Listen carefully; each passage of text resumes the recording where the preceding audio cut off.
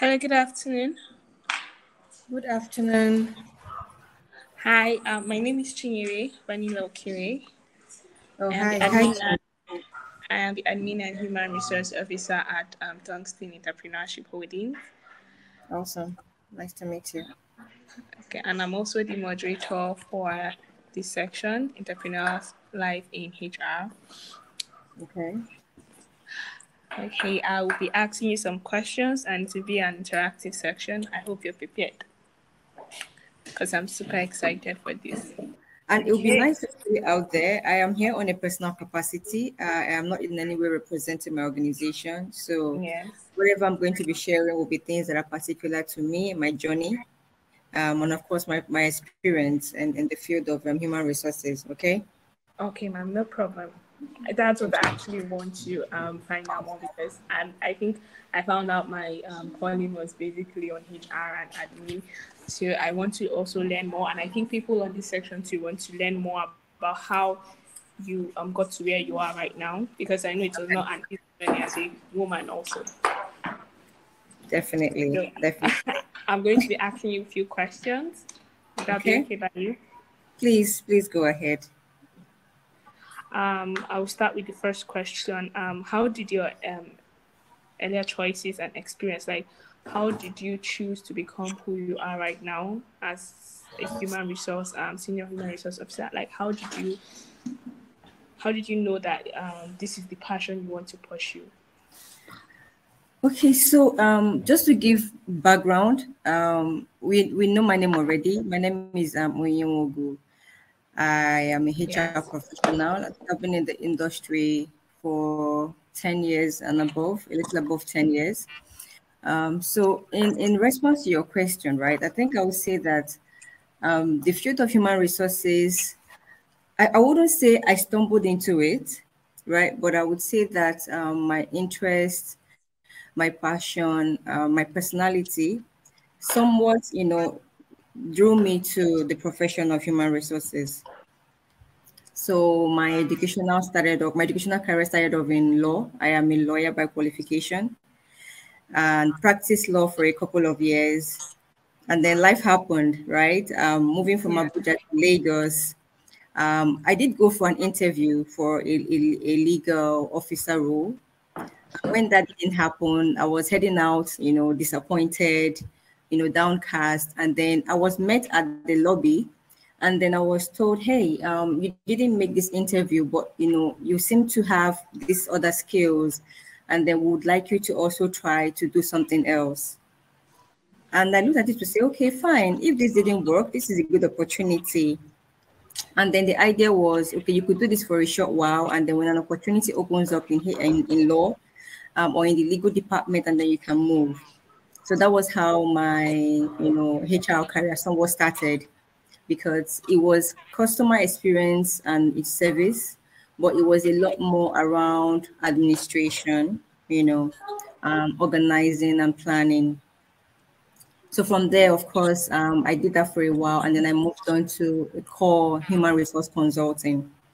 Okay, so of course, just like you, I was a newbie, but then I was very much interested in, organizing, helping out, solving problems, and just taking care of things. I would stumble into things. I just had that general passion to add value and cause changes to happen.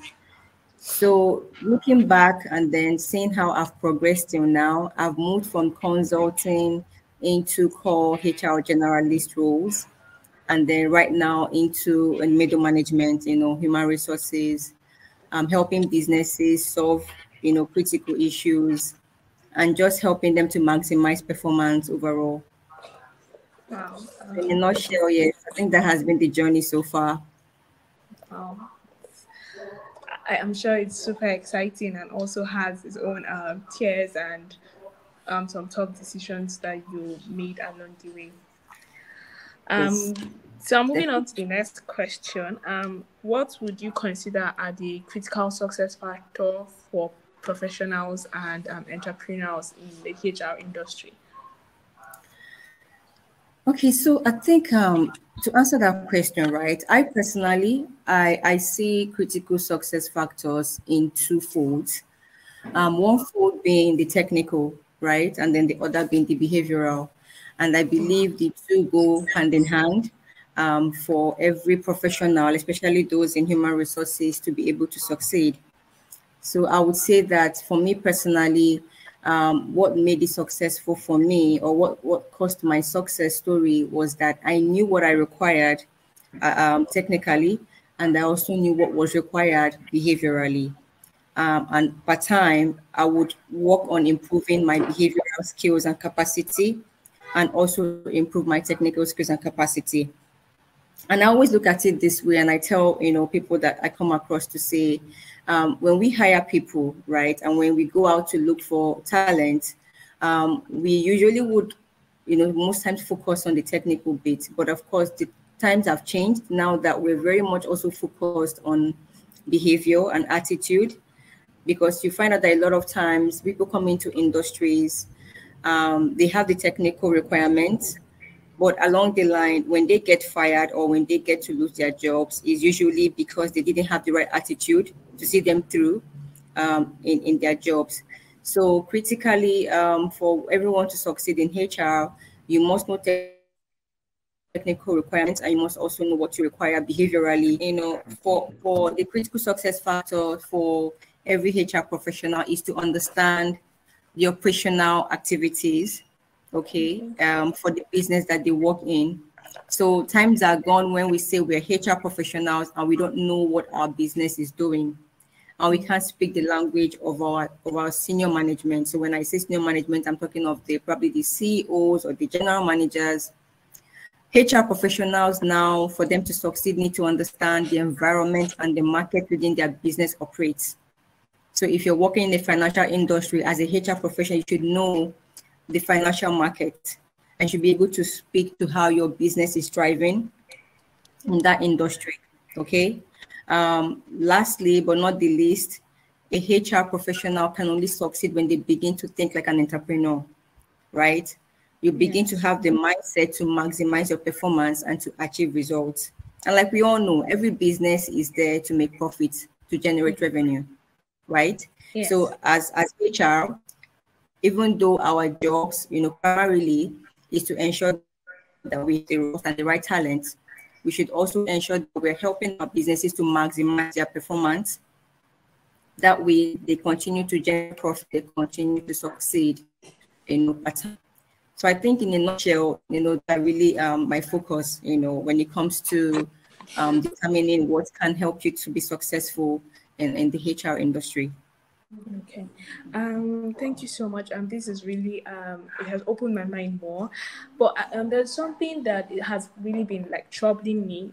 It's how you manage the mental stress and the emotional threats that comes with human resources. Like for example, if you have a very close friend in the office and you were asked to fire this person, like how do you handle that? Because for me, I think the first time I had to fire my friend in the office, I kind of cried because it's like my first time doing it, because this person is like my friend. So see, going through that whole process, it kind of changed me. And when they say, oh, HR, they're always wicked and always mean, or if they call you to HR office, there's this high blood pressure and all that. And I try to like, in my organization currently, I try to like balance it. So in as much as I'm trying to not be a bully or to not be, I have to also enforce the law. But then you get called names and then you now have to fire your friend or your closest colleague or something. How do you handle that whole emotions that comes with it? Because I won't lie to you, my first firing, I cried. Like it got to me. That's what makes you human. Okay. And I would also say that when I started off as a junior HR professional, a lot of things were difficult, and it's totally fine. And I think that's what I'll encourage everybody here, right? Yeah. The earlier we begin to allow ourselves to be vulnerable, then the better for us, right? Because vulnerability is usually not weakness. It just goes to show that there's that humanness in you. Okay, it's always a tough call when you have to exit people. But I think what I will leave for us here, and I will speak based on my personal experience, because like I said earlier, exiting people from the business is always tough. But then you need to realize that you're there to carry out a responsibility. Okay, there's a reason why you're the one who is having that responsibility, and you must have to carry out that responsibility. And as much as you show empathy, you should also not show weakness in carrying out your responsibility. So the first question you ask yourself, or anybody would ask themselves, is, was the due diligence done in that process? You know, what brought about you exiting? It could be performance related. It could be behaviorally, where you begin to talk about disciplinary measures. Okay, but I want to believe that no one would set out to exit without a cause and a reason. So once you know that you have followed the due process and the final verdict or the final decision is for the person to be exited, then you'd have to bear that responsibility, and you have to do it in line with the business policy and processes. Okay, so like I said, it's difficult to exit, especially when you've grown close to people. And in organizations where there is, friendliness, and, there is good engagement and experience, people are more like family. So when it gets to the point where you have to make a tough decision, it can really be tough, but you'd have to do it. And sometimes if you realize that, you're not able to handle it, and then your emotions are going to really rub off on the process, you can actually escalate to your reporting line manager, to see if there could be some leeway for you, especially if you're starting out your career. But you get to a level where that cannot be an excuse anymore, because expectation is, you have really built the capacity and you have gained the experience, and you should be able to handle. Okay, so I'll encourage us on the call not to show weakness, but when you find yourself, broken down because you have to make a tough call or make a tough decision, you have to brace up to the challenge, and you have to do it in line with what the business has provided for you. Okay. Yes. But yes, these are some of the challenges that you would experience in the course of the career, but then you would outgrow them. And then when you do it a couple of times, you will realize that it is part of the job and it has to be done. Thank you so much. This was really an eye-opener, because I won't lie to you, the first time I cried, and I think my line manager had to call me at that time to talk to me that this is how it is done, and she knows that kind of disorganized me, because I started making so much mistake at the office because I was emotionally gone at that point. But I think hearing you speak, I'm more open-minded now. And I want to ask, your course of 10 years through the HR, did you go for any courses?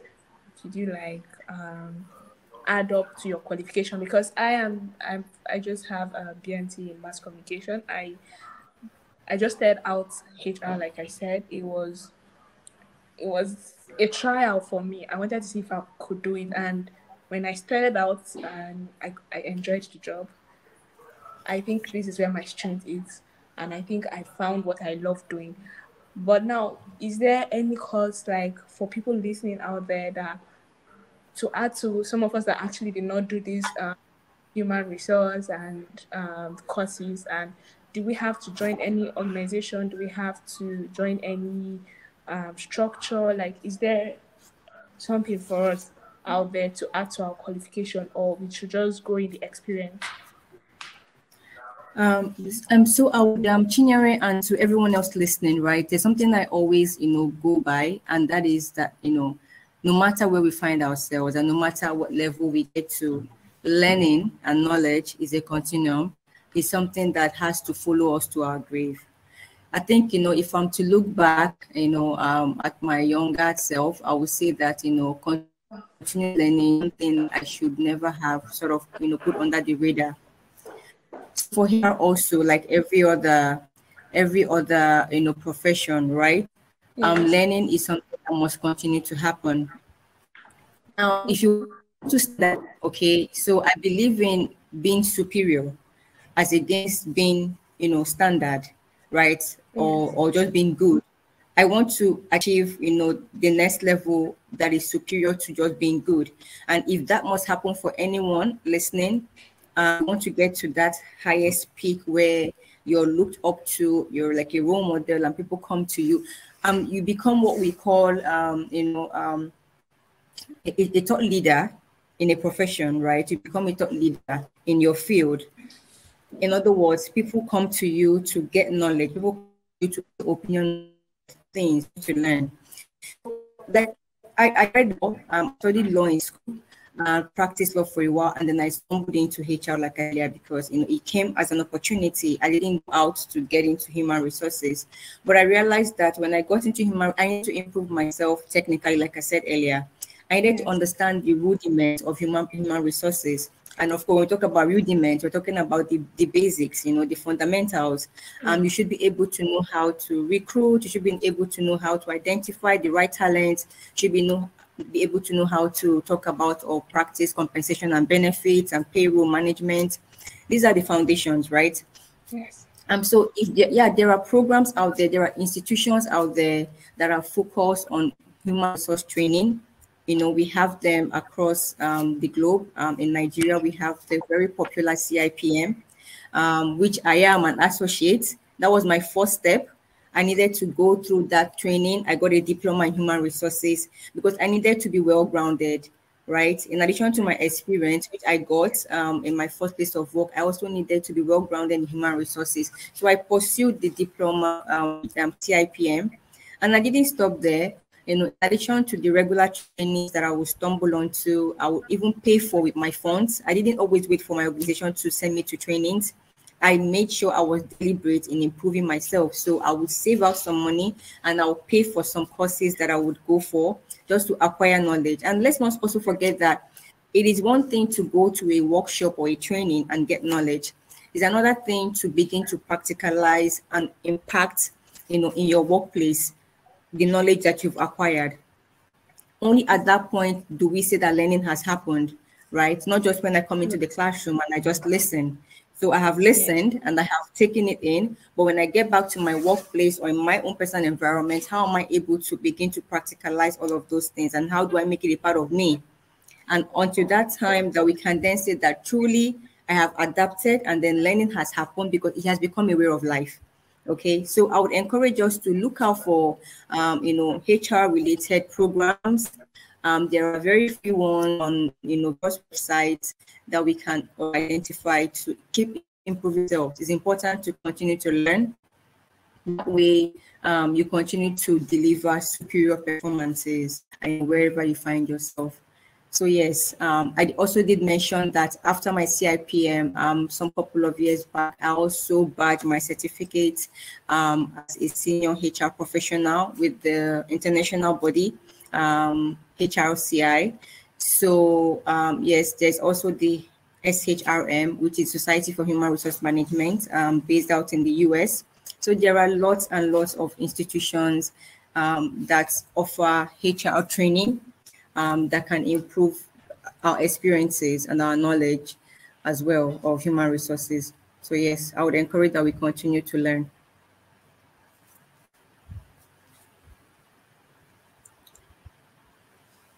Chinyere, you're muted. I can't hear you. Can you hear me now? Yes, I can. Okay, I just tried to register for the CIPM, but I think they're having network issues, so they're not giving me a feedback email regarding to that. But thank you so much. This is like an eye opener. So just to take us more, I would say, what advice would you give to your younger self at the start of your career? Like, what advice would you give to your younger self? So to help us that are also coming up, also. Yeah, yeah, definitely. You hear me say, if I were to look back. So back in the day, this was, maybe right after leaving the law practice and into HR. Back then, you would be satisfied with what you have already, acquired or gained in terms of back in the days. So if I were to go back, I would say that learning would have been one thing that I should never be doing. Right? I should have continued to seek out opportunities to learn, and not just to learn, what I was focused on doing. I would advise my young self to try my hands out in many other opportunities, because if you were to go back then, that would have things such as COVID, and would be in now where a lot of things are evolving, and then we are becoming too digitalized. I would, of course, would never have believed it, right? So one, never stop learning. Never stop thinking of ways to improve yourself. Very critical and important. Secondly, plan. Okay, like we know, if we don't plan, we tend to fail along the line. So second advice: continuous, working goals. Very important. At time, make sure you have one tangible thing you want to achieve as a human being. Okay, don't let the years go by without having focus on what you want to achieve. It could be personal, it could be career, it could be lifestyle, but ensure that you always have goals that you're working on and you want to achieve. I would also tell myself to challenge myself more. Okay, I got scared a lot back in the days, and then I would shy away from taking up responsibilities. And I can tell you, everyone right now, that I take up challenges, and like we say commonly, I do it afraid. I don't go in doing it because I have it all put together. I go in doing them because I know, yes, I'll make my mistakes, but then I'll learn from my mistakes and then I'll do better, as against not trying at all. Okay, so I would say challenge yourself, take up more responsibilities, and just see how things unfold. I think lastly, I would tell my younger self to focus more on my strength. Because back in the days, I would celebrate my weaknesses so much and it would keep me down for a very long time. So now that I know better, I will tell my younger self to focus more on your strengths and little on your weaknesses, really. So that your strength will keep pushing you to remain focused, and just capitalize on the task at hand, as against what you failed to do and how you have failed. Okay, so yeah, that would be that would be the few advice I'll give to my younger self. And I'll just recap. I said, firstly, to keep learning, to continue to learn and seize opportunities of learning. Secondly, to challenge myself, pick up tasks, pick up challenges, even though they're outside of my comfort zone. I will do them, and I'll do them afraid, and then I'll learn from my mistakes and I'll keep pushing. I also said to focus on strengths and not very much on our weaknesses. Okay. Yeah, so those would be the advice I'll give to my younger self. Thank you. Thank you so much, Ma. I'm very sure that for this short time that we have listened to you, our mind has been opened to so much expectations and so much determination. But going through the chat, I can see Jude Unima sent in a question. He said, you spoke about developing the right attitude as a prerequisite for success in HR. Can you tell us how this right attitude can be developed, especially for those who are just beginning their journey in HR? That's a very good question, Jude. Thank you so much for asking that. I would like to put it out there that when it comes to attitude, right, we all know that they are in it. There are things that come from within, okay? A lot of times, behavior and attitude are not necessarily taught in a classroom, okay? Yes. There are things you need to practice. You practice attitude, you practice behavior, and over time, it becomes a part of you, okay? So I think I'll give you a practical instance. You want to be able to show empathy. A lot of us don't have that attitude. We are not wired to show pity or show empathy to others, right? So it will take a very conscious effort from each and every one of us to know and be deliberate around our environment and around people that we interact with, to be able to show empathy or practice empathy. Okay, so you may not have it. You may be somebody who naturally you're not moved and you're not an emotional person, but you begin to practice emotions. You begin to be more sensitive to what other people are passing through. That way, you continue to practice empathy. So in the workplace, for instance, I'm a line manager, and of course, I have people that report into me. I know what the policy states. And I know sometimes I have reporting lines or my subordinates who go against the policy. So how did I begin to, and of course, when I started out, I would want to be very astute, go by the books, go by the policy, give my queries and all of that. But over time, when I started getting my 360 feedback around my attitude towards people, we always came out as, you're a bit insensitive. You don't tend to understand what people are passing through. And you're always very firm around what the policy is saying and all of that. But when I begin to think about it deeper, right, I told myself to say, going forward, you have to start asking questions as against taking final decisions. So if I had a team member who would go out of line, as against sending a query or giving an oral warning, I would want to have a one-on-one conversation to understand the root cause of why he or she did what they did, right? When I started practicing that one-on-one questioning, I began to see that there was a reason why they behaved the way they behaved. And if we're able to speak to that reason or the root cause, that made them act the way they did, we solved a lot of problem. Okay, I could advise them timely, and I could offer them solutions outside of work, right? I got more personal with them to understand how they were faring at home. And for those of them who were women like me and starting out, because my kids are quite big now, so I could get away with a lot of things. But for some of my mates who are just starting out, having toddlers, I could understand that, back the home front isn't so easy. And if they are dropping the ball in the office, I should be able to, practice empathy. So like Jude, it is practice, okay? Those attitudes, if we don't have them, like I mentioned, empathy, if we're not able to practice vulnerability, for instance, you need to practice it. And, because they are intangible, they are innate, it's difficult, but we practice, we begin to build them up. And over time, it becomes a part of you.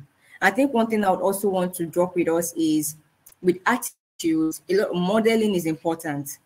When we have superiors who behave the way we want, or the way we want to begin to behave, it also works out well a lot of times. So looking at the right people, modeling the right behavior also helps to build those right attitudes that are required for us to succeed in our HR journey. Thank you so much, Ma. Just for me and for the rest listeners, is it okay if we can follow you on LinkedIn and follow us back, just for in case someone wants to reach out for a support system from you, because you're quite experienced, and I think we'll be needing so much support from you in regards to HR and in regards to people's management. Is that okay, ma'am? Please, that is fantastic. I am open to all of that, please. I know you have my handle. If you can maybe drop it on the chat, or I'll try to drop it myself. So please feel free to connect. And I'll be honest, I'm hardly on LinkedIn. I try my best to be on it, but whenever I come on it and I see messages, I respond. And then, of course, I also get a lot of questions. I respond as well.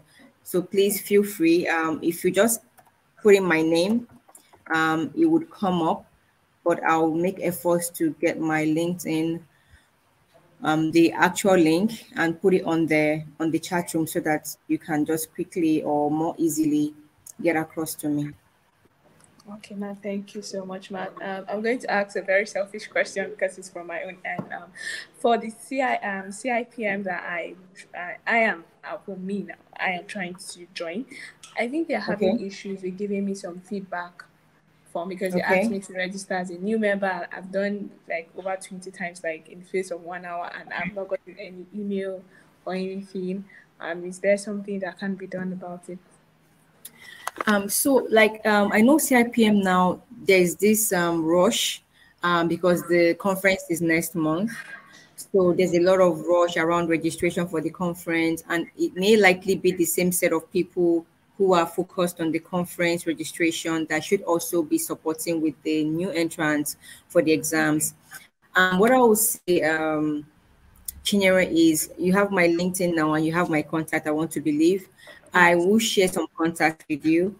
I think it will be best to put a call through to someone who is in the exams unit, So if it's the exams you want to get on with, then the Yes. person can best give you those responses. But I think that I can do. I have some numbers that I usually would reach out to when I need to reach out to them, especially for my office matters. So I can share that contact with you. But I would advise I just put a call through to them. If the website is not working, make a call and they maybe can redirect you to another link or something that you can do quickly. All right. Thank you so much. Thank you so much, Ma. Thank you. We just really want to in response to no other questions. Want to thank you for having this time out with us. I have learned so much, and it's exciting and daring, and I think I'm ready to take this next step. And I'm very sure that the listeners out there are willing and ready to push harder with their career, because before this summit, I won't lie, I was having some okay, should I not? But having this talk and having this summit with and experiencing and having a talk with you, I think I'm determined. Okay, we have one more question. Yes, I just saw that. I just saw that. Okay, this is from Favor Emmanuel. Owing to your experience as an HR officer, can you suggest or propose better HR ethics that other HR officers can adopt? Okay, in favor, there's a million and one ethics HR officers. And I must say that, things that apply to every human being applies to human resources, because it's simple. We manage people, right? We're in the of people. We are there to make people better. When people are made better, the organization is better, right? Humans are the biggest asset organizations have. So I'll just sort of give you a few that I always say, I'm here in my own capacity and my experience. I think one of the ethics that I have sort of built strongly, and it comes very forward in everything I do, is fairness. Just like we call it equal opportunity and fairness. A lot of times, as humans, we tend to allow sentiments to sometimes play out. I won't delve into the obvious ethics, which is, don't practice nepotism. You have to have integrity and all of that. Those are basic. We know all of those ones. But I think the ones that I really want to speak on, right, we have to with equal opportunity, fairness in our dealings with everyone, and just practicing treating things on the merit. Okay. This may sound maybe a bit peripheral, because we know that in organizations there are times when some other things may come to fore, and we'll find ourselves, being thrown into some sort of, mixed feelings around our ethics and our values and what we believe in. But then that's really what makes you a well-rounded HR professional, able to manage, interests that may come up in your workplace, right? Because those interests will come up, right? And then you hear sometimes there could be political, there could be some stakeholder interest coming out, but you should be able to know how to manage it and manage it appropriately. Okay, so fairness, equality, equal opportunity, very important, very important. And then of course, ensure that you treat things on merit and treat everybody as they should be treated. Okay, I saw another question. How can the HR department serve the staff and members of an organization? I think when I started out, I mentioned something to say that every HR professional who wants to succeed in an organization must begin to ask themselves some pertinent questions around why they are there. If you hope to grow in HR profession, you must begin to think about your business. You must begin to understand what makes your business tick and why are they existent. That way, when you're delivering services as HR, you're meeting business. Okay, the two must go together. Our service delivery as HR must always and per time meet our organizational needs. Now, if you don't know your organizational needs, then it becomes a problem.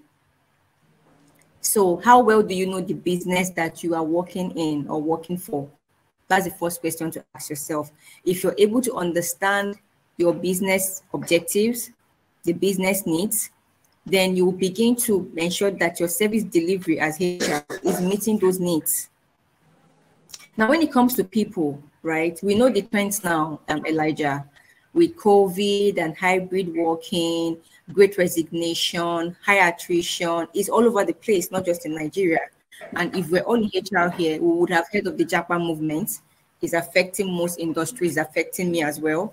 Yes. Then the question is, how are we positioning ourselves as HR to ensure that we are serving our people better? Okay. And there is no cast on stone answer to how we can serve our staff better. Okay, there's no cast on stone answer. What I tell people is, as against looking for best practices and best standards and what is ideal, let's begin to think of the best outcome in our service delivery, in our processes. What should be the best outcome? That way, we treat things on merit and independently. So for staff, if you're having attrition, for instance, you begin to evaluate and analyze your entire workforce to know what you can do better. Most companies are clamoring for hybrid working. If your organization is open to hybrid working, then by all means make it happen. But if you're in an organization where hybrid working is not an option, everybody comes into the office Monday to Friday, you still have to find a way to make it work. Then what that means is you have to find a way to ensure that in the workspace and the work environment, your staff is happy, your staff are happy. They have the work resources that they need to work. And also you practice flexibility. So when truly they need to be away from work, you should be sensitive, you should be flexible to allow them to attend to what needs to take them out of work. So like I said, there's no right or wrong answer. We need to always work with what should be the best outcome for us. At the end of the day, are we having a win-win? Am I winning as staff, and is my organization winning as well as a business? So I hope that answers the question. Thank you so much. I'm very sure, yes, ma'am. Thank you so much for your time. This was a very intriguing section, and I would love to, I think, to connect with you more on LinkedIn and get more insight and do myself better. This is me being selfish, like I keep saying. And I'm sure the listeners out there would want to also reach out and engage with you more, because you are like our, I don't know how to put it, but you are there and we're just here. So I just want to thank you for your time. I really appreciate this moment. Thank you so much. And from all of us, please do have a wonderful day.